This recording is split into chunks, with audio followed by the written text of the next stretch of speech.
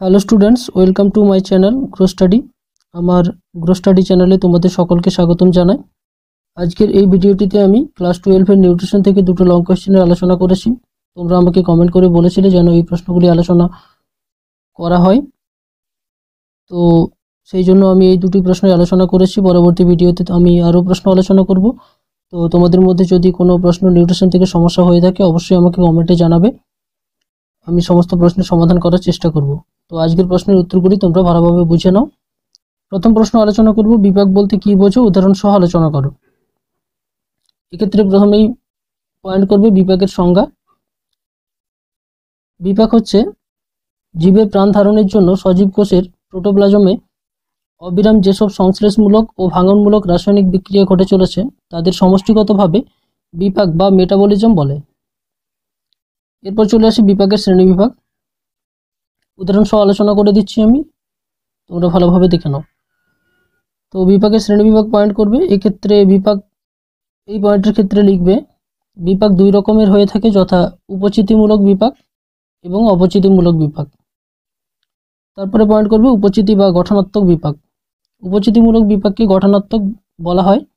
উপচিতিমূলক বিপাকের সংজ্ঞাটি লিখতে হবে, যে জৈব রাসায়নিক প্রক্রিয়া দ্বারা কোষের মধ্যে বিভিন্ন সরল যৌগ থেকে জটিল যৌগ উৎপন্ন হয় এবং যার ফলে দেহের শুষ্ক ওজন বেড়ে যায় তাকে উপচিতিমূলক বিপাক বা গঠনাত্মক বিপাক বলে।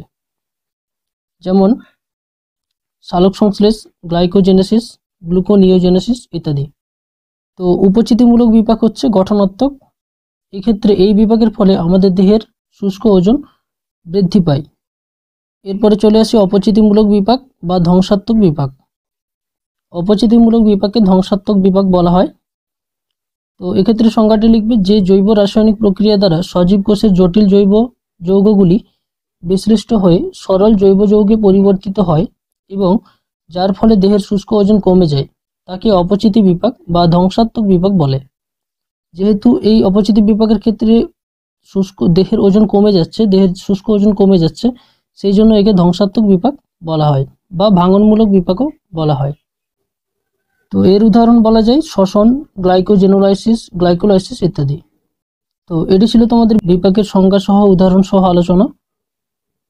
এর পরের প্রশ্নটি দেখো, হৃদরোগ নিয়ন্ত্রণে WHO এর নির্দেশিকাগুলি আলোচনা করো। তো আমি এখানে 7টা নির্দেশিকা দিয়েছি।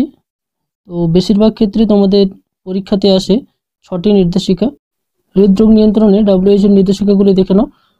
প্রথমত লিখবে, খাদ্যের তালিকায় ক্যালোরির পরিমাণ এমন হওয়া উচিত যাতে উচ্চতার নিরিখে শরীরের ওজন না বাড়ে। 2 নম্বরে লিখবে, দৈনিক গৃহীত ক্যালোরির 15 থেকে 33% যেন স্নেহজাত পদার্থ থেকে আসে। 3 নম্বরে লিখবে, প্রয়োজনীয় ক্যালোরির 10%-এর বেশি সম্পৃক্ত স্নেহজাতীয় পদার্থ এবং 4%-এর বেশি যেন অসম্পৃক্ত স্নেহজাত পদার্থ থেকে আসে।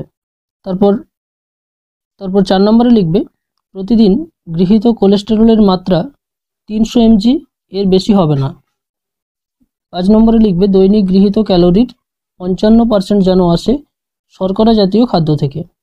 তারপর 6 নম্বরে লিখবে, খাদ্য তালিকায় গৃহীত ক্যালোরির 10% যেন আসে চিনি থেকে। 7 নম্বরে লিখবে, দৈনিক গৃহীত লবণের পরিমাণ 5 থেকে 7 গ্রাম হওয়া উচিত। তো আমি এই 7টা মাত্র নির্দেশিকা দিলাম হৃদরোগ নিয়ন্ত্রণের জন্য, WHO এর নির্দেশিকাগুলি। তো তোমরা এগুলি ভালো করে মুখস্থ করে নেবে। আর তোমাদের মধ্যে যদি কোনো প্রশ্নের সমস্যা হয়ে থাকে অবশ্যই আমাকে কমেন্টে জানাবে, আমি সমাধান করার চেষ্টা করব। তো এই ছিল তোমাদের আজকের নিউট্রিশন থেকে লং কোয়েশ্চেনের আলোচনা। পরবর্তী ভিডিওতে আমি পরবর্তী প্রশ্ন নিয়ে আলোচনা করব। অবশ্যই তোমরা কমেন্ট করতে ভুলো না। আর চ্যানেলে যারা নতুন অবশ্যই চ্যানেলটি সাবস্ক্রাইব করে সাথে থাকো।